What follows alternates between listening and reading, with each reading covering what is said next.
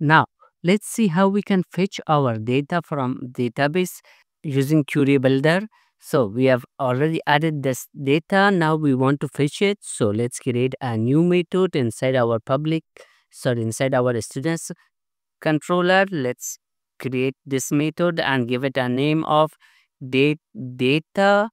Then inside here we will create a new variable. You can name it anything you want. So in here I will call it items.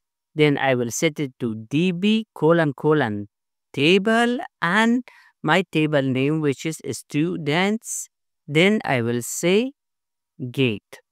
So this will fetch all my data inside students table. Now let's return this. So we will say return $sign items, and let's create a new route for this also, so we can access it from our browser. So let's type it out colon colon gate data, and this is also going inside my students controller. Then the method name. Now let's copy this from here and add it inside our browser. So let's add it here, enter. Now, as you guys can see, I got all my 4 records. So 1, 2, 3, 4. These 4 records that are available inside my database. Another thing that I can do in here, I can limit the number of records that I want. I can type limit, and for example, I only want 2 records. So I will just type 2. Now, if I go and refresh, I will only get 2 records in here. Similarly, instead of, for example, if I want only a single record with a where condition or any first record that I want, then I will not use limit. I will just, instead of get, I will just type first.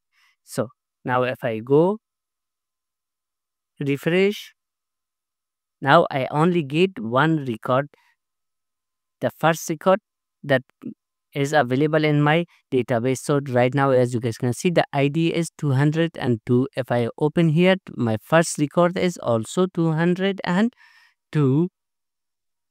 Another thing that I want to mention in this part is our conditions, how we can type our conditions. So if I go here,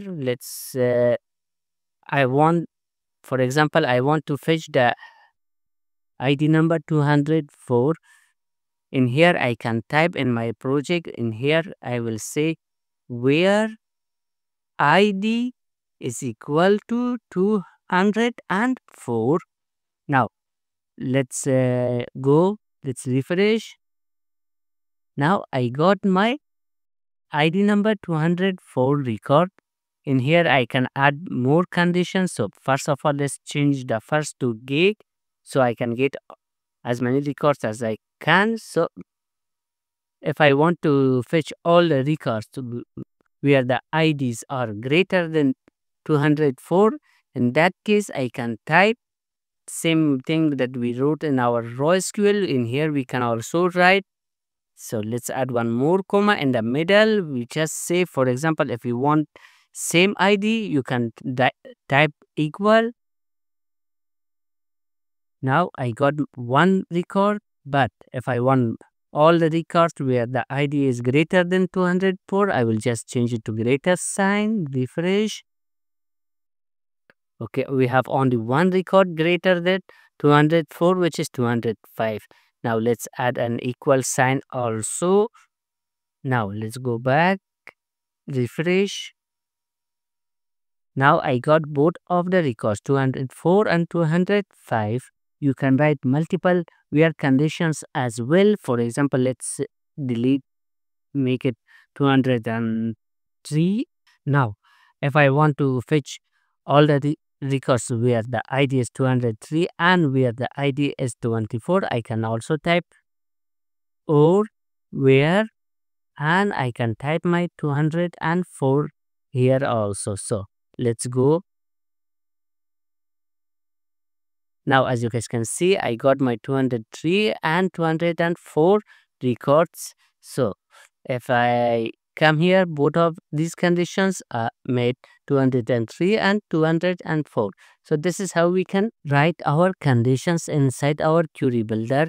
One thing I forgot to mention at the beginning, so let's change this to first. Let's now when I type first, now when I write first in the browser, if you guys notice, it will give me a single object, which is the record.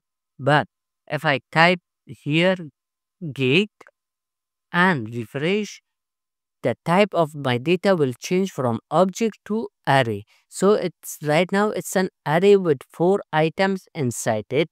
So if I even if I type here where id is equal to 203, now this will bring one item, but it will bring it as an array inside an array. So this is, as you guys can see, it starts with an array. But if I change this to first, this will bring only the object, not an array. Another thing, if you want to select a specific column, you can do that as well. So in here, if I type dash select, then I have to specify the column name. So for example, I only want the ID and the name.